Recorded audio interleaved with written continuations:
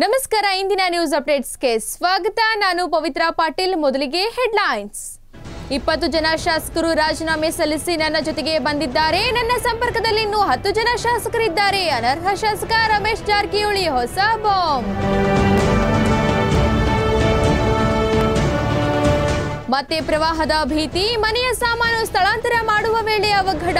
ಕೃಷ್ಣಾ ನದಿಯಲ್ಲಿ ಆಯತಪ್ಪಿ ಬಿದ್ದು ಕೊಚ್ಚಿ ಹೋದ ಮಹಿಳೆ. ಅಥಣಿ ತಾಲೂಕಿನ ಜನವಾಡ ಗ್ರಾಮದಲ್ಲಿ ಘಟನೆ.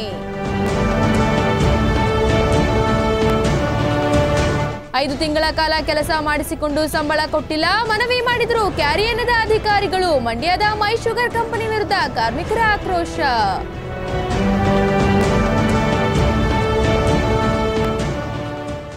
ಇದೀಗ ವಾರ್ತೆಗಳ ವಿವರ. ಲೈಟ್ ಆಗಿ ಲವ್ ಆಗಿದೆ ಚಿತ್ರದ ಟೀಸರ್ ಇತ್ತೀಚೆಗೆ ಬಿಡುಗಡೆಯಾಗಿ ಸಾಕಷ್ಟು ಜನಪ್ರಿಯತೆಯನ್ನು ಗಳಿಸಿದೆ. ಕನ್ನಡದ ಮಿಸ್ಟರ್ ಬಿನ್ ಖ್ಯಾತಿಯ ಯುವ ಕಲಾವಿದ ಮಂಜುನಾಥ್ ರೆಳೆಕರ್ ಈ ಚಿತ್ರದಲ್ಲಿ ವಿಭಿನ್ನ ಪಾತ್ರದಲ್ಲಿ ಕಾಣಿಸಿಕೊಂಡಿದ್ದಾರೆ. ಚೆನ್ನಪ್ಪ ಮತ್ತು ಮಂಜುನಾಥ್ ಇಬ್ಬರು ಒಂದೇ ಕಾಲೇಜಿನ ವಿದ್ಯಾರ್ಥಿಗಳಾಗಿದ್ದು ವಿಶೇಷ. ಮೊನ್ನೆ ಬಿಡುಗಡೆಯಾದ ಟೀಸರ್ ಲಕ್ಷಾಂತರ ಜನರ ಮೆಚ್ಚುಗೆಗೆ ಪಾತ್ರವಾಗಿದೆ. ಈ ಚಿತ್ರದ ಹಾಡುಗಳು ಸಹ ಬಿಡುಗಡೆಗೆ ಸಜ್ಜಾಗಿವೆ ಎನ್ನಲಾಗಿದೆ. ಚಿತ್ರ ಅತಿ ಶೀಘ್ರದಲ್ಲೇ ರಾಜ್ಯಾದ್ಯಂತ ಬಿಡುಗಡೆಯಾಗಲಿದೆ ಎನ್ನಲಾಗಿದೆ. ಬಾಗಲಕೋಟೆ ಜಿಲ್ಲೆಯ ಜಮಖಂಡಿ ನಗರದಲ್ಲಿ ಗಣಪತಿ ಉತ್ಸವ ಸಮಿತಿ ಕಾರ್ಯಕ್ರಮದಲ್ಲಿ ಮುಸ್ಲಿಂ ಸಮಾಜದ ವತಿಯಿಂದ 5 ರಿಂದ 10 ಸಾವಿರ ಜನರಿಗೆ ಅನ್ನ ಪ್ರಸಾದದ ವ್ಯವಸ್ಥೆಯನ್ನು ಕಲ್ಪಿಸಿದರು. ನಗರದಲ್ಲಿ ಹಿಂದೂ ಮುಸ್ಲಿಂ ಸಮುದಾಯದಲ್ಲಿ ಮತ್ತಷ್ಟು ಸೌಹಾರ್ದತೆಗೆ ಗಟ್ಟಿಗೊಳಿಸುವ ನಿಟ್ಟಿನಲ್ಲಿ ಗಣಪತಿ ಹಬ್ಬಕ್ಕೆ ಈ ವರ್ಷದಿಂದ ಅನ್ನ ಪ್ರಸಾದದ ವ್ಯವಸ್ಥೆ ಮಾಡಲಾಗಿದೆ. 10 ಮುಸ್ಲಿಂ ಸಮುದಾಯದ ಜನರು ಗಣೇಶ ಸಮಿತಿ ಉತ್ಸವದ ಸದಸ್ಯರಾಗಿ ಸೇವೆ ಸಲ್ಲಿಸುತ್ತಿದ್ದಾರೆ. ಅಡುಗೆ ತಯಾರಿಕೆ ಹಿಡಿದು ಪಾತ್ರೆ ತೊಳೆಯುವ ಎಲ್ಲ ಕೆಲಸಗಳನ್ನು ಮುಸ್ಲಿಂ ಸಮುದಾಯದವರು ನಿರ್ವಹಿಸಿದ್ದಾರೆ. ಮಹಿಳೆಯರಿಗೆ ಪ್ರತ್ಯೇಕ ಅನ್ನ ಪ್ರಸಾದದ ವ್ಯವಸ್ಥೆ ಮಾಡಲಾಗಿತ್ತು. ಇದೇ ಕಾರ್ಯಕ್ರಮದಲ್ಲಿ ಶ್ರೀ ಸತ್ಯನಾರಾಯಣ ಪೂಜಾ ಕಾರ್ಯಕ್ರಮವನ್ನ ನಜೀರ್ ಕಂಗನೊಳಿ ಹಾಗೂ ಅವರ ಸಮಾಜದವರು ಪಾಲ್ಗೊಂಡಿದ್ದರು. ಬಾಗಲಕೋಟೆ ಜಿಲ್ಲೆಯ ಜಮಖಂಡಿ ನಗರದಲ್ಲಿ ಮಹಾಗಣಪತಿ ಉತ್ಸವ ಸಮಿತಿಯವರ ಸಂಯುಕ್ತಾಶ್ರಯದಲ್ಲಿ ಗಜಾನನ ಉತ್ಸವ ಸಮಿತಿ ಎಲ್ಲ ಪದಾಧಿಕಾರಿಗಳು ಸೇರಿಕೊಂಡು ಈ ಒಂದು ಕಾರ್ಯಕ್ರಮವನ್ನ ಹಮ್ಮಿಕೊಂಡಿದ್ದಾರೆ. ಸಮಸ್ತ ಮುಸ್ಲಿಂ ಬಾಂಧವರು ಸೇರಿಕೊಂಡು ಮಹಾಗಣಪತಿ ಉತ್ಸವ ಎಲ್ಲ ಭಕ್ತಾದಿಗಳಿಗೆ ಹಾಗೂ ಜಮಖಂಡಿ ನಗರದಲ್ಲಿ ಏರ್ಪಡಿಸಿರುವ ಎಲ್ಲ ಭಕ್ತಾದಿಗಳಿಗೆ ಸಮಸ್ತ ಮುಸ್ಲಿಂ ಬಾಂಧವರಿಂದ ಅನ್ನ ಪ್ರಸಾದ ವ್ಯವಸ್ಥೆ ಮಾಡಲಾಗಿತ್ತು. ಈ ಸೇವೆಯ ಮುಖ್ಯ ಉದ್ದೇಶ ಭಾವ್ಯಕತೆ ಮೂಡಿಸುವುದು, ಹಿಂದೂ ಮುಸ್ಲಿಂ ನಾವು ಒಂದೇ ಎನ್ನುವ ಸಂದೇಶ ಕಳುಹಿಸುವ ಉದ್ದೇಶವಾಗಿದ್ದು, ಪ್ರತಿಯೊಂದು ಜಿಲ್ಲೆಯಾಗಲಿ ರಾಜ್ಯವಾಗಲಿ ಎಲ್ಲರೂ ಅಣ್ಣ ತಮ್ಮಂದಿರ ಹಾಗೆ ಎಲ್ಲ ಹಬ್ಬಗಳನ್ನು ಆಚರಿಸಬೇಕೆಂದು ಹೇಳಿದರು. ಜಮಖಂಡಿ ಇದೇ ಪ್ರಪ್ರಥಮ ಬಾರಿಗೆ ಪೋಲೋ ಮೈದಾನದಲ್ಲಿ ಮಹಾಗಣಪತಿ ಪ್ರತಿಷ್ಠಾಪನೆ ಮಾಡಲಾಗಿದ್ದು, ಈ ಕಾರ್ಯಕ್ರಮ ಉದ್ದೇಶವೇನೆಂದರೆ ನೆರೆ ಸಂತ್ರಸ್ತರಿಗೆ ಇಲ್ಲಿಂದ ನಾವು ಸಹಾಯ ಮಾಡಬೇಕಂತೇಳಿ ಒಂದು ದೊಡ್ಡ ಕಾರ್ಯಕ್ರಮವನ್ನು ಹಮ್ಮಿಕೊಂಡಿದ್ದೀವಿ. ಸೊ ಈ ಕಾರ್ಯಕ್ರಮ ಹಮ್ಮಿಕೊಳ್ಳಲು ಯಾವುದೇ ಜಾತಿ ಭೇದ ಭಾವ ಇಲ್ಲದೆ ಎಲ್ಲ ರೀತಿಯಿಂದ ಅನ್ನಪ್ರಸಾದ ಮಾಡ್ತಾ ಇದ್ದೀವಿ. ಪ್ರತಿದಿನ ಕಾರ್ಯಕ್ರಮ ಇರುತ್ತದೆ, ಸಾಂಸ್ಕೃತಿಕ ಕಾರ್ಯಕ್ರಮ, ಹಳ್ಳಿನ ಸೊಗಡು ಎಲ್ಲ ರೀತಿಯಿಂದ ಕಾರ್ಯಕ್ರಮ ನಮ್ಮ ಕಾರ್ಯಕ್ರಮದಲ್ಲಿ ಹಮ್ಮಿಕೊಂಡಿದ್ದೇವೆ. ಇವತ್ತು ವಿಶೇಷವೇನಂತಂದರೆ ಇವತ್ತು ಮುಸ್ಲಿಂ ಬಾಂಧವರಿಂದ ನಮ್ಮ ಎಲ್ಲ ಸದಸ್ಯರಿಂದ ಒಂದು ಕೃತಜ್ಞತೆಗಳನ್ನು ಹೇಳಲು ಅವರಿಗೆ ಬಯಸ್ತೇವೆ. ಇವತ್ತು ಅನ್ನಪ್ರಸಾದ ಮಾಡಿದ್ದಾರೆ, ತುಂಬ ವಿಶೇಷವಾಗಿ ಪೂಜೆ ಮಾಡಿದ್ದಾರೆ ಇವತ್ತು ಅವರು. ಸೊ ಅವ್ರಿಗೆ ನಮ್ಮ ಸಮಿತಿ ವತಿಯಿಂದ ಎಲ್ಲರಿಗೂ ಧನ್ಯವಾದ ಹೇಳಲು. ತಮ್ಮ ಹೆಸರು? ಸುರೇಶ್ ರೆಡ್ಡಿ.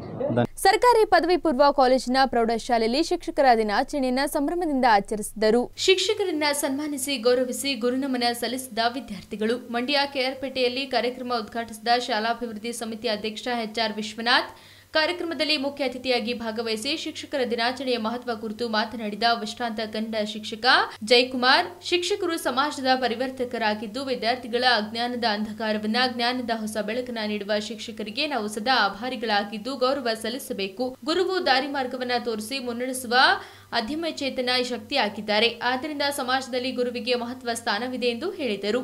ಈ ಸಂದರ್ಭದಲ್ಲಿ ಜಿಲ್ಲಾ ಮಟ್ಟದ ಶಿಕ್ಷಕ ಪ್ರಶಸ್ತಿ ಪುರಸ್ಕೃತ ಶ್ರೀನಿವಾಸಯ್ಯ, ಮುಖ್ಯ ಶಿಕ್ಷಕರಾದ ರಾಯಪ್ಪ, ಡಿ ರಮೇಶ್, ವಿಠಲ್, ರಾಜಮ್ಮ ಸೇರಿದಂತೆ ಮಕ್ಕಳ ಪೋಷಕರು, ಶಾಲಾಭಿವೃದ್ಧಿ ಸಮಿತಿಯ ಸದಸ್ಯರು ಭಾಗವಹಿಸಿದ್ದರು.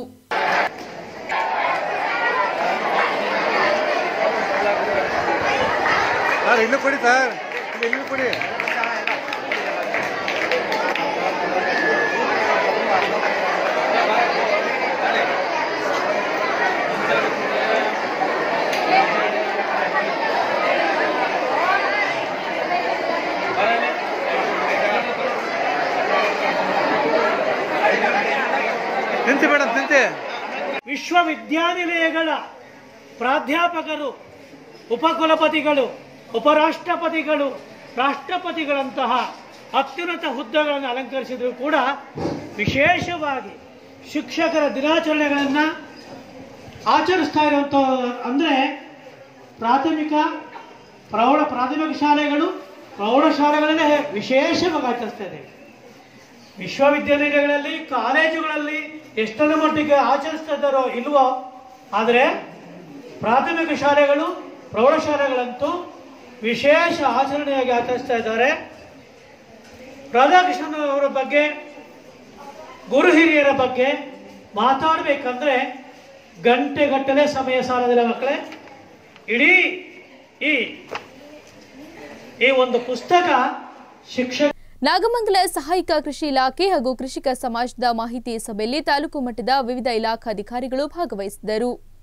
ಮಂಡ್ಯ ಜಿಲ್ಲೆಯ ನಾಗಮಂಗಲ ತಾಲೂಕಿನಲ್ಲಿ ಈ ಪ್ರದೇಶಕ್ಕೆ ಅನುಗುಣವಾಗಿ ಮುಂಗಾರು ಬೆಳೆಗೆ ಬಹುಬೆಳೆಯ ಪದ್ಧತಿಯನ್ನ ನಾಗಮಂಗಲ ರೈತರು ಅನುಸರಿಸುವಂತೆ ಹಾಗೂ ಕೃಷಿ ಸಮಾಜದ ಕೃಷಿಕರಿಗೆ ಮಾಹಿತಿಯನ್ನ ನಿರ್ದೇಶಕರು, ತೋಟಗಾರಿಕೆ ಅಧಿಕಾರಿಗಳು ನೀಡಿದರು. ತಾಲೂಕಿನ ಕೃಷಿ ಚಟುವಟಿಕೆಗಳಿಗೆ ನಾಗಮಂಗಲದಲ್ಲಿನ ಕೃಷಿ ಪದ್ಧತಿಯಿಂದ ರಾಜ್ಯಕ್ಕೆ ಪ್ರಥಮವಾಗಿ ಗೌರವಕ್ಕೆ ಮಂಡ್ಯ ನಾಗಮಂಗಲ ಪಾತ್ರವಾಗಿದೆ. ಕೃಷಿಯಿಂದ ತಾಲೂಕಿನಲ್ಲಿ ಸಮಗ್ರ ಬಹುಬೆಳೆ ಆಧುನಿಕ ಬೇಸಾಯ ಪದ್ಧತಿ ಅನುಸರಿಸುವಂತೆ ನಿವೃತ್ತ ಅಧಿಕಾರಿ ಶಿವರಾಜು ಕರೆ ನೀಡಿದರು. ಸಮಾರಂಭದ ಅಧ್ಯಕ್ಷತೆಯನ್ನು ಮಂಜುನಾಥ್ ಗೌಡ ವಹಿಸಿದ್ದರು.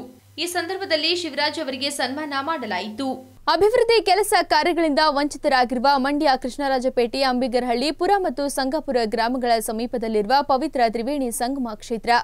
ಕಾವೇರಿ, ಹೇಮಾವತಿ ಮತ್ತು ಲಕ್ಷ್ಮಣ ತೀರ್ಥ 3 ಜೀವಂತ ನದಿಗಳು ಒಂದೆಡೆ ಜೀವಂತವಾಗಿ ಸೇರುವ ಪವಿತ್ರ ಸಂಗಮ ಕ್ಷೇತ್ರವು ಕೃಷ್ಣರಾಜಪೇಟೆ ತಾಲೂಕು ಕೇಂದ್ರದಿಂದ ಕೇವಲ 25 ಕಿಲೋಮೀಟರ್ ದೂರದಲ್ಲಿದ್ದರೂ ಅಭಿವೃದ್ಧಿ ಕೆಲಸ ಕಾರ್ಯಗಳಿಂದ ವಂಚಿತವಾಗಿದ್ದು, ಪವಿತ್ರ ತ್ರಿವೇಣಿ ಸಂಗಮ ಕ್ಷೇತ್ರವು ಪ್ರಸಿದ್ಧಿಗೆ ಬರದೆ ಜನಮಾನಸದಿಂದ ದೂರವಾಗಿದೆ. ಆದ್ದರಿಂದ ತ್ರಿವೇಣಿ ಸಂಗಮ ಕ್ಷೇತ್ರದ ಅಭಿವೃದ್ಧಿಗೆ ರಾಜ್ಯ ಸರ್ಕಾರವು ಮುಂದಾಗಬೇಕು. ನಾಡಿನ ಮುಖ್ಯಮಂತ್ರಿಗಳಾದ ತಾಲೂಕಿನ ಸುಪುತ್ರರಾದ ಬಿಎಸ್ ಯಡಿಯೂರಪ್ಪ ಅವರು ವಿಶೇಷ ಅನುದಾನವನ್ನು ಬಿಡುಗಡೆ ಮಾಡಿ ಪವಿತ್ರ ತ್ರಿವೇಣಿ ಸಂಗಮ ಕ್ಷೇತ್ರವನ್ನು ಅಭಿವೃದ್ಧಿಪಡಿಸುವ ಇಚ್ಛಾಶಕ್ತಿಯನ್ನು ಪ್ರದರ್ಶಿಸಬೇಕೆಂದು ರಾಷ್ಟ್ರ ಪ್ರಶಸ್ತಿ ಪುರಸ್ಕೃತ ಶಿಕ್ಷಕರಾದ ಡಾಕ್ಟರ್ ಜಿ ಸಣ್ಣಸ್ವಾಮಿ ಗೌಡ ಮನವಿ ಮಾಡಿದ್ದಾರೆ. ಮಲೆ ಮಹದೇಶ್ವರರು ಬಾಲಕರಾಗಿದ್ದಾಗ ಪವಾಡ ಮಾಡಿರುವ ಕ್ಷೇತ್ರವಾದ ತ್ರಿವೇಣಿ ಸಂಗಮವು ಕಾವೇರಿ ನದಿಯನ್ನ ದಾಟಲು ಬಾಲಕ ಮಹದೇಶ್ವರರು ಹರಿಗೋಲಿನ ವೆಚ್ಚವಾಗಿ ಹಣ ಕೇಳಿದಾಗ ಅಂಬಿಗರಿಗೆ ಶಾಪ ನೀಡಿ ತಾವು ಧರಿಸಿರುವ ವಸ್ತ್ರವನ್ನೇ ನದಿಯ ನೀರಿನ ಮೇಲೆ ಹಾಸಿ ತೆಪ್ಪವನ್ನಾಗಿ ಮಾಡಿಕೊಂಡು ನದಿ ದಾಟಿ ಕಪ್ಪಡಿ ಕ್ಷೇತ್ರಕ್ಕೆ ಹೋದ ಇತಿಹಾಸವಿದೆ. ತ್ರಿವೇಣಿ ಸಂಗಮವು ಸುತ್ತಮುತ್ತಲೂ ವಿಶಾಲವಾದ ಜಲರಾಶಿಯ ಸೌಂದರ್ಯವನ್ನ ಆಹ್ಲಾದಿಸುವ 2 ಕಣ್ಣುಗಳು ಸಾಲದಾಗಿದೆ. ಶ್ರೀ ಸಂಗಮೇಶ್ವರ ಸ್ವಾಮಿ ಹಾಗೂ ಶ್ರೀ ಪಾರ್ವತಿ ದೇವಿಯರ ದೇವಸ್ಥಾನಗಳು ಶಿಥಿಲವಾಗಿದ್ದು ತುರ್ತಾಗಿ ದುರಸ್ತಿಯಾಗಬೇಕಾಗಿದೆ. ಕಾವೇರಿ ನದಿ ದಡದಲ್ಲಿರುವ ಶ್ರೀ ಗವಿಸಿದ್ದಲಿಂಗೇಶ್ವರ ದೇವಸ್ಥಾನ ಹಾಗೂ ಹೇಮಾವತಿ ನದಿಯ ದಡದಲ್ಲಿರುವ ಭೂವರಹನಾಥ ಸ್ವಾಮಿಯ ದರ್ಶನ ಮಾಡಿಕೊಂಡು ಒಂದು ಪ್ರವಾಸ ಕೈಗೊಳ್ಳುವುದು ಸೂಕ್ತವಾದ ಯಾತ್ರಾ ಸ್ಥಳವಾಗಿದೆ. ಕೇಂದ್ರ ಹಾಗೂ ರಾಜ್ಯ ಪ್ರವಾಸೋದ್ಯಮ ಇಲಾಖೆಗಳು ತ್ರಿವೇಣಿ ಸಂಗಮವನ್ನು ಸಮಗ್ರವಾಗಿ ಅಭಿವೃದ್ಧಿಪಡಿಸಿ ಕೃಷ್ಣರಾಜ ಸಾಗರದ ಹಿನ್ನೀರಿನಲ್ಲಿ ಬೋಟಿಂಗ್ ವ್ಯವಸ್ಥೆ ಸೇರಿದಂತೆ ಕನಿಷ್ಠ ಮೂಲಭೂತ ಸೌಲಭ್ಯಗಳನ್ನು ಒದಗಿಸಿ ಕ್ಷೇತ್ರವನ್ನು ಮಾದರಿಯಾಗಿ ಅಭಿವೃದ್ಧಿಪಡಿಸಬೇಕೆಂದು ಡಾಕ್ಟರ್ ಸಣ್ಣಸ್ವಾಮಿ ಗೌಡ ಮನವಿ ಮಾಡಿದ್ದಾರೆ.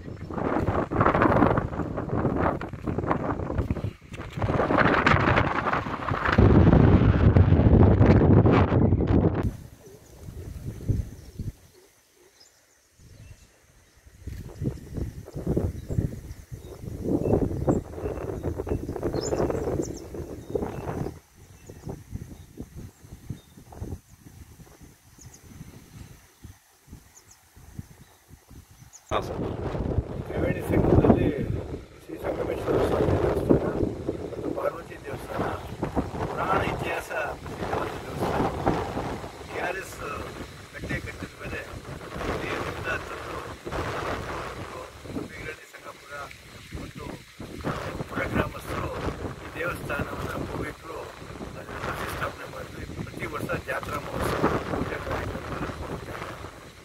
ಕಳೆದ ವರ್ಷ ರಾಜ್ಯ ವಸ್ತು ಮತ್ತು ಪರಂಪರೆ ಇಲಾಖೆಯವರು ಡೆಂಗ್ಯೂ, ಮಲೇರಿಯಾ ಮತ್ತು ಚಿಕನ್ ಗುನ್ಯಾ ತಡೆ ಕುರಿತು ಕಟ್ಟಹಳ್ಳಿ ಗ್ರಾಮದಲ್ಲಿ ಆಶಾ ಆರೋಗ್ಯ ಕಾರ್ಯಕರ್ತರಿಂದ ಜಾಗೃತಿ ಜಾಥಾ.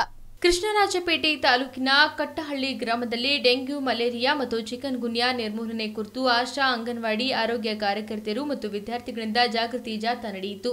ಬೂಕನಕೆರೆ ಸಮುದಾಯ ಆರೋಗ್ಯ ಕೇಂದ್ರದ ವ್ಯಾಪ್ತಿಯ ವಿಠಲಾಪುರ ಉಪಕೇಂದ್ರದ ಯಗುಂಚಿಗುಪ್ಪೆ, ಪಿಡಿಜಿ ಕೊಪ್ಪಲು, ವಿರ್ಲಾಂಪುರ್ ಮತ್ತು ಕುಡಲಕುಪ್ಪೆ ಗ್ರಾಮದಲ್ಲಿ ಜಾಗೃತಿ ಜಾಥಾ ನಡೆಸಿ ಡೆಂಗು, ಮಲೇರಿಯಾ ಮತ್ತು ಚಿಕನ್ ಗುನ್ಯಾ ಹರಡುವ ಸೊಳ್ಳೆಗಳ ನಿಯಂತ್ರಣ ಹಾಗೂ ರೋಗದ ತಡೆಯ ಬಗ್ಗೆ ಜನಸಾಮಾನ್ಯರಿಗೆ ಮುಂಜಾಗ್ರತಾ ಕ್ರಮಗಳ ಬಗ್ಗೆ ಜಾಗೃತಿ ಮೂಡಿಸಿದರು. ನಮ್ಮ ಮನೆ ಸುತ್ತಮುತ್ತಲಿನ ಪರಿಸರವನ್ನು ಸ್ವಚ್ಛವಾಗಿಟ್ಟುಕೊಂಡು ಸೊಳ್ಳೆಗಳು ಉತ್ಪತ್ತಿಯಾಗದಂತೆ ಎಚ್ಚರ ವಹಿಸಬೇಕು. ತಿಪ್ಪೆಗಳನ್ನು ಊರಿನಿಂದ ಹೊರಕ್ಕೆ ಸ್ಥಳಾಂತರಿಸಬೇಕು. ಕುಡಿಯಲು ಶುದ್ಧವಾದ ನೀರು ಮತ್ತು ಪೌಷ್ಟಿಕಾಂಶದಿಂದ ಕೂಡಿರುವ ಆಹಾರ ಪದಾರ್ಥಗಳನ್ನು ಸೇವಿಸಬೇಕೆಂದು ವಿಠಲಾಪುರ ಉಪಕೇಂದ್ರದ ವೈದ್ಯಾಧಿಕಾರಿ ಡಾ ಸುಬ್ರಹ್ಮಣ್ಯ ಮನವಿ ಮಾಡಿದರು. ಆಶಾ ಕಾರ್ಯಕರ್ತರಾದ ಎವಿ ಅನಿತಾ, ಆರ್ ಜ್ಯೋತಿ, ಕೆಎಚ್ ವೀಣಾ, ಶೋಭಾ, ವಿದ್ಯಾರ್ಥಿಗಳು ಹಾಗೂ ಗ್ರಾಮಸ್ಥರು ಉಪಸ್ಥಿತರಿದ್ದರು.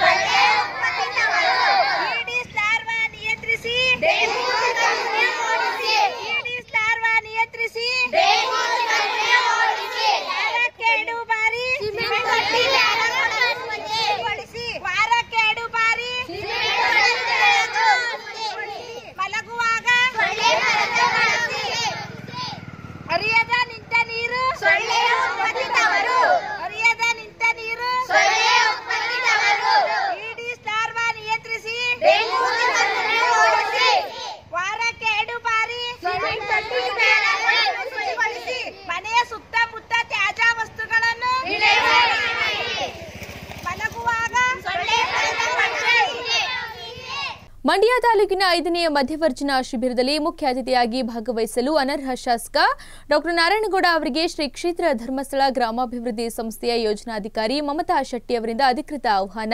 ಮಂಡ್ಯ ಬೂಗನಕೆರೆಯಲ್ಲಿ ಶ್ರೀ ಕ್ಷೇತ್ರ ಧರ್ಮಸ್ಥಳ ಗ್ರಾಮಾಭಿವೃದ್ಧಿ ಯೋಜನೆ ಮತ್ತು ಅಖಿಲ ಕರ್ನಾಟಕ ಜನಜಾಗೃತಿ ವೇದಿಕೆಯ ಸಹಯೋಗದಲ್ಲಿ ಸೆಪ್ಟೆಂಬರ್ 20ರಿಂದ 27ರವರೆಗೆ 1405ನೇ ಮಧ್ಯವರ್ಜನ ಶಿಬಿರವು ನಡೆಯುತ್ತಿರುವ ಹಿನ್ನೆಲೆಯಲ್ಲಿ ಯೋಜನಾಧಿಕಾರಿ ಮಮತಾ ಶೆಟ್ಟಿ ಅವರು ಅನರ್ಹ ಶಾಸಕ ಡಾ ನಾರಾಯಣಗೌಡ ಅವರಿಗೆ ಆಹ್ವಾನ ಪತ್ರಿಕೆಯನ್ನು ನೀಡಿ ಕಾರ್ಯಕ್ರಮಕ್ಕೆ ಆಹ್ವಾನಿಸಿದರು. ಆರೋಗ್ಯವಂತ ಸಮಾಜದ ನಿರ್ಮಾಣದಲ್ಲಿ ಶ್ರೀ ಕ್ಷೇತ್ರ ಧರ್ಮಸ್ಥಳ ಗ್ರಾಮಾಭಿವೃದ್ಧಿ ಯೋಜನೆಯ ವತಿಯಿಂದ ಮಧ್ಯವರ್ಜನ ಶಿಬಿರಗಳನ್ನು ಆಯೋಜಿಸಿ ವ್ಯಸನಿಗಳಿಗೆ ಸೂಕ್ತವಾದ ಚಿಕಿತ್ಸೆ ಕೊಡಿಸಿ ಮಾನಸಿಕವಾಗಿ ಆತ್ಮಸ್ಥೈರ್ಯವನ್ನು ತುಂಬಿ ವ್ಯಸನದಿಂದ ಬಿಡುಗಡೆಗೊಳಿಸಿ ಹೊಸ ಜೀವನ ನಡೆಸಲು ಸಹಕಾರಿಯಾಗಿದ್ದಾರೆಂದು ಮೆಚ್ಚುಗೆ ವ್ಯಕ್ತಪಡಿಸಿದ ಡಾ ನಾರಾಯಣಗೌಡ, ಧರ್ಮಸ್ಥಳ ಸಂಸ್ಥೆ ಒಂದು ಸರ್ಕಾರ ಮಾಡಲಾಗದ ಕೆಲಸವನ್ನ ಮಾಡಿ ಇಡೀ ನಾಗರಿಕ ಸಮಾಜದ ಮೆಚ್ಚುಗೆಗೆ ಪಾತ್ರವಾಗಿದೆ ಎಂದು ಅಭಿಮಾನದಿಂದ ಹೇಳಿದರು. ಮಧ್ಯವರ್ಜನ ವ್ಯವಸ್ಥಾಪಕ ಸಮಿತಿಯ ಅಧ್ಯಕ್ಷ ಬಿ ಜವರಾಯಿಗೌಡ, ಜಿಲ್ಲಾ ಜನಜಾಗೃತಿ ವೇದಿಕೆಯ ಸಂಸ್ಥಾಪಕ ಅಧ್ಯಕ್ಷ ಡಾ ಕೆಎಸ್ ರಾಜೇಶ್, ಮೇಲ್ವಿಚಾರಕ ಟಿಸಿ ರಾಜಪ್ಪ, ಪ್ರಥಮ ದರ್ಜೆ ಗುತ್ತಿಗೆದಾರ ಪಿಕೆ ಜಯಕೃಷ್ಣೇಗೌಡ, ಶಾಸಕರ ಆಪ್ತ ಸಹಾಯಕ ದಯಾನಂದ್ ಮತ್ತಿತರರು ಉಪಸ್ಥಿತರಿದ್ದರು. ಊರಿನ ಸ್ಥಳೀಯ ಸಂಘ ಸಂಸ್ಥೆಗಳು, ದಾನಿಗಳು ಸೇರಿ ಮಾಡುವಂತಹ ಮಧ್ಯವರ್ಜನ ಶಿಬಿರ 1405ನೇ ಶಿಬಿರ. ತಾಲೂಕಿಗೆ ಪೂಜ್ಯರು ಒಂದೇ ಶಿಬಿರವನ್ನು ಮಂಜೂರು ಮಾಡುವಂಥದ್ದು. ಅದು ಕೆಆರ್ಪೇಟೆ ತಾಲೂಕಿನ ಬೂಕನಕೆರೆಯಲ್ಲಿ ದಿನಾಂಕ 20ರಿಂದ 27ನೇ ತಾರೀಕಿನವರೆಗೆ ಹಮ್ಮಿಕೊಂಡಿದ್ದೇವೆ. ಬೂಕನಕೆರೆ ಸಮುದಾಯ ಭವನದಲ್ಲಿ ಎಲ್ಲ ಜನತೆಯ ಒಟ್ಟು ಸೇರಿ ತೀರ್ಮಾನಗೊಂಡಂತಹ ಕಾರ್ಯಕ್ರಮದಲ್ಲಿ ಅಧ್ಯಕ್ಷತೆಯನ್ನು ನಮ್ಮ ಜವರೇಗೌಡರು ವಹಿಸಿಕೊಂಡಿದ್ದಾರೆ. ಅದೇ ರೀತಿ ಊರಿನ ಎಲ್ಲ ಗಣ್ಯರನ್ನು ಸೇರಿಸಿ ಸಮಿತಿ ಮಾಡಿದ್ದೇವೆ. ಇದರಲ್ಲಿ ಸಮಾರೋಪ ಸಮಾರಂಭ 27ನೇ ತಾರೀಕಿಗೆ ನಡೆಯಲಿದೆ. ಇದಕ್ಕೆ ನಮ್ಮ ಶಾಸಕರು ಮುಖ್ಯ ಅತಿಥಿಯಾಗಿ ಆಗಮಿಸಲಿಕ್ಕಿದ್ದಾರೆ. ಆದ್ದರಿಂದ ಇವತ್ತು ಆಮಂತ್ರಣವನ್ನು ನೀಡಿ ನಾವು ಮಗದೊಮ್ಮೆ ಬೂಕನಕೆರೆಯ ಮಧ್ಯವರ್ಜನ ವ್ಯವಸ್ಥಾಪನಾ ಸಮಿತಿಯಿಂದ ಅಭಿನಂದನೆ ಮಾಡ್ತೇವೆ. Thank you. ಊಟ ಎಲ್ಲ ಊಟ ಮಾಡಿಕೊಟ್ಟು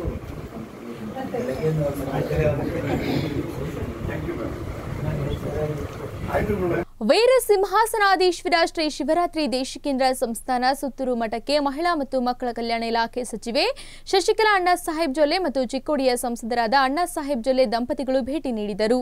ಸುತ್ತೂರು ಮಠಕ್ಕೆ ಮಹಿಳಾ ಮತ್ತು ಮಕ್ಕಳ ಕಲ್ಯಾಣ ಇಲಾಖೆ ಸಚಿವರಾದ ಶಶಿಕಲಾ ಅಣ್ಣಾ ಸಾಹೇಬ್ ಜೊಲ್ಲೆ ಮತ್ತು ಚಿಕ್ಕೋಡಿಯ ಸಂಸದರಾದ ಅಣ್ಣಾ ಸಾಹೇಬ್ ಜೊಲ್ಲೆ ದಂಪತಿಗಳು ಭೇಟಿ ನೀಡಿ ಅಲ್ಲಿರುವ ಮೂಲ ಗದ್ದುಗೆ ದರ್ಶನ ಮಾಡಿ ನಡೆದಾಡುವ ದೇವರಾದ ಪರಮ ಪೂಜ್ಯ ಶ್ರೀ ಸಿದ್ದೇಶ್ವರ ಅಪ್ಪಾಜಿಯವರ ಸಾನ್ನಿಧ್ಯದಲ್ಲಿ ಆಶೀರ್ವಾದ ಪಡೆದರು. ಅಪಾರ ಜ್ಞಾನಾರ್ಜನೆಯ ಮೂಲಕ ನಾಡಿನಾದ್ಯಂತ ಬೆಳಕು ಚೆಲ್ಲುತ್ತಿರುವ ಶ್ರೀ ಸಿದ್ದೇಶ್ವರ ಸ್ವಾಮೀಜಿಯವರ ಆಶೀರ್ವಚನ ಆಲಿಸಿದರು.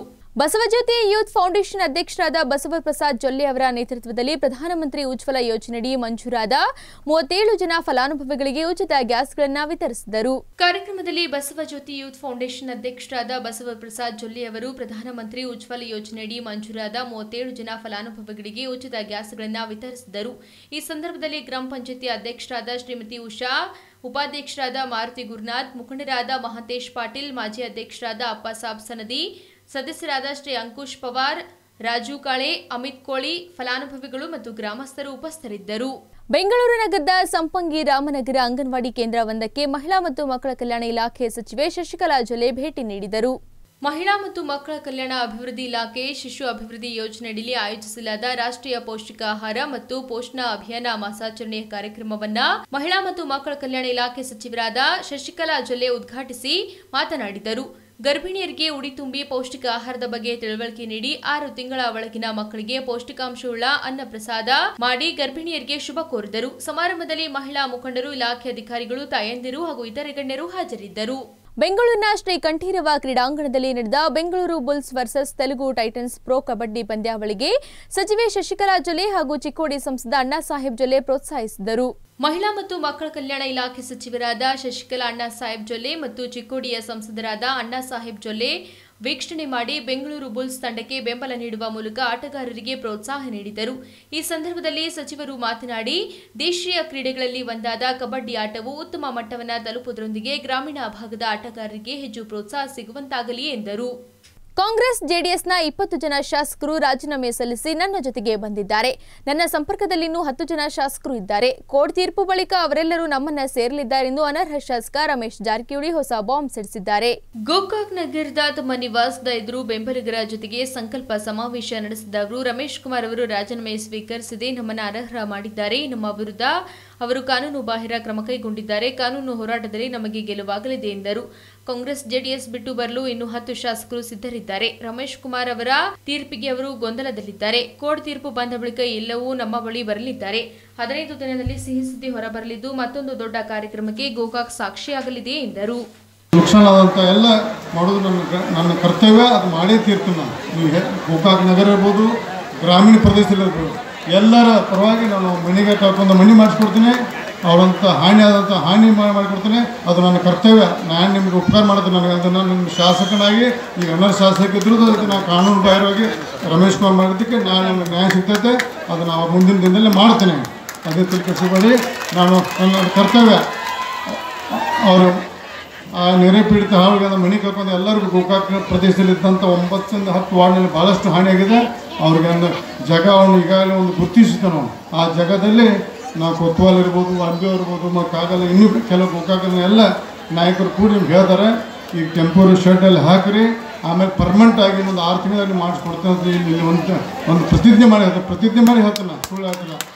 ಈ ಯಾಕಂದರೆ ವಿಶೇಷವಾಗಿ ಮತ್ತು ಇನ್ನೂ ಅನೇಕ ವಿಷಯ ಹೇಳೋದು.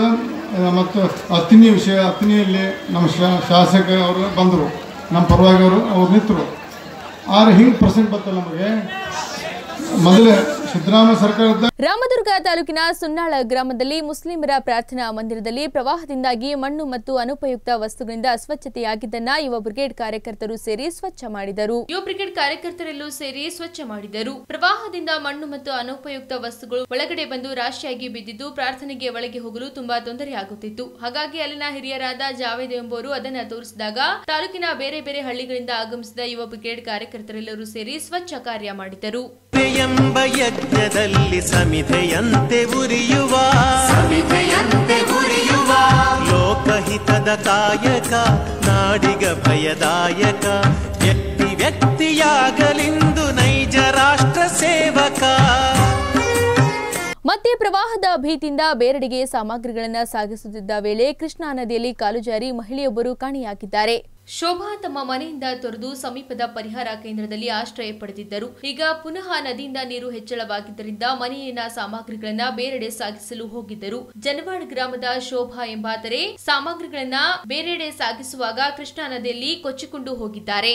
ಮಂಡ್ಯದ ಮೈ ಶುಗರ್ ಕಂಪನಿ ಆಡಳಿತ ಮಂಡಳಿ ನೀಡಿರುವ ಸುರಕ್ಷಾ ಏಜೆನ್ಸಿ ಕಾರ್ಮಿಕರಿಗೆ ಸುಮಾರು 5 ತಿಂಗಳಿಂದ ಸಂಬಳ ಕೊಡದೆ ಸತಾಯಿಸುತ್ತಿದ್ದಾರೆಂದು ಕಾರ್ಮಿಕರು ತಮ್ಮ ಅಳಲನ್ನ ತೋಡಿಕೊಂಡಿದ್ದಾರೆ. ಮೈ ಶುಗರ್ ಕಂಪನಿಯ ಆಡಳಿತ ಮಂಡಳಿ ನೀಡಿರುವ ಸುರಕ್ಷಾ ಏಜೆನ್ಸಿ ಕಾರ್ಮಿಕರು ಸುಮಾರು 5 ತಿಂಗಳ ಕಾಲ ಕೆಲಸ ಮಾಡಿದ್ದು ನಮಗೆ ಇದುವರೆಗೂ ಸಂಬಳ ನೀಡದೆ ಸತಾಯಗತಾಯವಾಗಿ ಮಾನಸಿಕವಾಗಿ ಹಿಂಸಿಸುತ್ತಿದ್ದು ಮನೆ ಬಾಡಿಗೆ ಹಾಗೂ ಆಹಾರ ಸೇವನೆಗೂ ಹಾಗೂ ನಮ್ಮ ಮಕ್ಕಳ ವಿದ್ಯಾಭ್ಯಾಸಕ್ಕೂ ಭಾರಿ ತೊಂದರೆ ಉಂಟಾಗಿದ್ದು ಅನೇಕ ಬಾರಿ ಆಡಳಿತ ಮಂಡಳಿ ವಿಭಾಗಕ್ಕೆ ತೆರಳಿ ಕೈಮುಗಿದು ಬೇಡಿಕೊಂಡರು.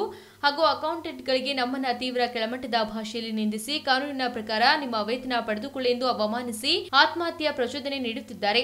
ನಮ್ಮ ಜೀವನ ಸಾಗಿಸಲು ಸಾಧ್ಯವಾಗುತ್ತಿಲ್ಲ. ಆದ್ದರಿಂದ ಕಾರ್ಮಿಕರ ಹಿತಾಸಕ್ತಿಯ ಹೊಣೆ ನಿಮ್ಮ ಮೇಲಿದೆ. ನಮ್ಮ ಕಾರ್ಮಿಕರು ಈ ಹಿಂದೆಯೂ ಸಹ ಭಾರತ್ ಏಜೆನ್ಸಿಯಿಂದ ಮೋಸ ಹೋಗಿ ಜೀವನ ಜಿಗುಪ್ಸೆಯಲ್ಲಿ ಕಾಲ ದುಡುತ್ತಿದ್ದಾರೆ. ಮನೆಯಲ್ಲಿ ಹಣದ ಸಮಸ್ಯೆ ಇದ್ದು ಸಾಂಸಾರಿಕ ಜೀವನದ ನೆಮ್ಮದಿ ಕೂಡ ಹದಗೆಟ್ಟಿದ್ದು ಜೀವನದ ಮೇಲೆ ಭರವಸೆ ಕಳೆದುಕೊಂಡಿದ್ದೇವೆ ಎಂದು ತಮ್ಮ ಅಳಲನ್ನ ತೋಡಿಕೊಂಡರು. ಅಂತ ಮಂಡ್ಯ ಮೈ ಶುಗರ್ ಕಾರ್ಖಾನೆಯಲ್ಲಿ 2017-18ರಲ್ಲಿ ಕಾರ್ಯನಿರ್ವಹಿಸುತ್ತಿದೆ. ನಮಗೆ ಸುಮಾರು 8 ತಿಂಗಳುಗಳ ಕಾಲ ಸಂಬಳ ಕೊಟ್ಟಿಲ್ಲ. ಅದಕ್ಕೆ ಕಾರಣ ಕಂಪನಿಯ ನಿರ್ಲಕ್ಷ್ಯ, ಆಡಳಿತ ಮಂಡಳಿಯ ನಿರ್ಲಕ್ಷ್ಯ. ನಾವು ಸುಮಾರು 53 ಜನ ನಾವು ಗುತ್ತಿಗೆ ಕಾರ್ಮಿಕರಿದ್ದು, ಅವ್ರಿಗೆ ಯಾರಿಗೂ ಸಹ ಸಂಬಳ ಕೊಡದೆ ಅವರ ಜೀವನವನ್ನು ಅಧೋಗತಿಗೆ ತಂದವ್ರೆ. ಸುಮಾರು ಈಗ 2007 ಹಿಂದೆ ಕೆಲಸ ಮಾಡಿದಂತ ರಾಜಣ್ಣ, ಅವನು ಒಬ್ಬ ಭರತ್ ಏಜೆನ್ಸಿಯ ಮಾಲೀಕ. ಆ ಮಾಲೀಕನಿಗೆ ಕಮಿಷನ್ ಆಸೆಗೆ ಅವರು ಟೆಂಡರ್ ಅನ್ನು ಕೂಗಿ ಕೊಟ್ಟು ಅಲ್ಲಿ 2.5 ತಿಂಗಳಕ್ಕೂ ಹೆಚ್ಚು ತಿಂಗಳುಗಳ ಕಾಲ ಸಂಬಳವನ್ನು ನೀಡದೆ ಕೋರ್ಟಿಗೆ ಹೋಗಿ ಸಂಬಳ ತಗೊಳ್ಳಿ ಅಂತ ಹೇಳ್ತಾರೆ. ಅದೇ ರೀತಿ ಈಗಲೂ ಸಹ 2017-18ರಲ್ಲಿ ಪುನಃ ಅದೇ ರಿಪೀಟ್ ಆಗ್ತಿದೆ. ಪೂರಾ ಕೃಷ್ಣಾ ನದಿ ಪ್ರವಾಹದಲ್ಲಿ ಕೊಚ್ಚಿಕೊಂಡು ಹೋದ ಬಾಲಕನ ಶವ ಅಥಣಿ ತಾಲೂಕಿನ ತೀರ್ಥ ಗ್ರಾಮದ ಕಬ್ಬಿನ ಗದ್ದೆಯಲ್ಲಿ ಪತ್ತೆಯಾಗಿದೆ. ತೀರ್ಥ ಗ್ರಾಮದ ಬಾಲಕ ನದಿ ಇಂಗಳಗಾವಿ ಗ್ರಾಮದ ಕಬ್ಬಿನ ತೋಟದಲ್ಲಿ ಪತ್ತೆಯಾಗಿದ್ದಾನೆ. ಅಶೋಕ್ ಮಲಗೌಡರ್ ಮೇವು ಮಾಡಲು ಹೋದಾಗ ವಾಸನೆ ಬಂದಿದ್ದರಿಂದ ನೋಡಿದ ಮಾಲೀಕ ಪೊಲೀಸರಿಗೆ ತಿಳಿಸಿದ್ದಾನೆ.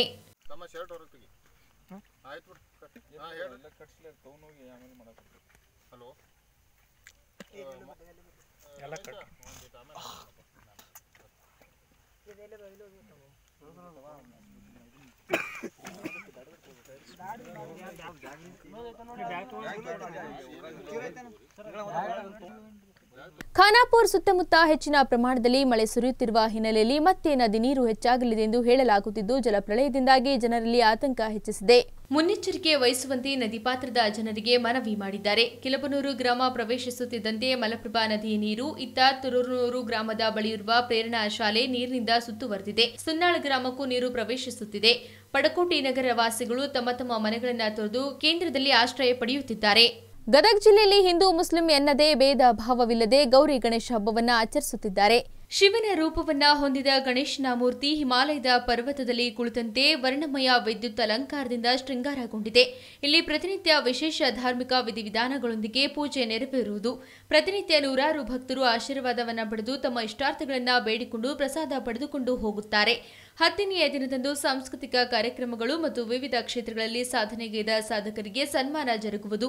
11 ದಿನಗಳವರೆಗೆ ಇಲ್ಲಿ ಪೂಜೆ ನೆರವೇರಿಸಲಾಗುವುದು. ಕೊನೆಯ ದಿನ ಅನ್ನ ಸಂತರ್ಪಣೆ ಜರುಗುವುದು. ನಂತರ ಗಣಪತಿ ವಿಸರ್ಜನೆ ಕಾರ್ಯ ನಡೆಯಲಿದೆ ಎಂದು ತಿಳಿಸಿದರು. ತಂದೆಯಾಗಿ ಬಾಳಿದ ಮರಿಗೆ ಎಲ್ಲ ಬಾ ಅಂತ ಕರೆದ ಬಂದ ಭಕ್ತರಿಗೆ ಎಲ್ಲ ಬಾ ಅಂತ ಮಹಾರಾಜ್ ಕಿ ಶ್ರೀ ಅನ್ನದಾನೇಶ್ವರ ಮಹಾರಾಜ್ ಕಿ ಶ್ರೀ ಗಜಾನನ ಮಹಾರಾಜ್ ಕಿ ಅಬ್ಬೆ ನೀ ಹಿಂಗೊಳ್ಳೆ ನಾವು ಅಷ್ಟು ಬರೋಣ ಕೊಡ ಕೊಡ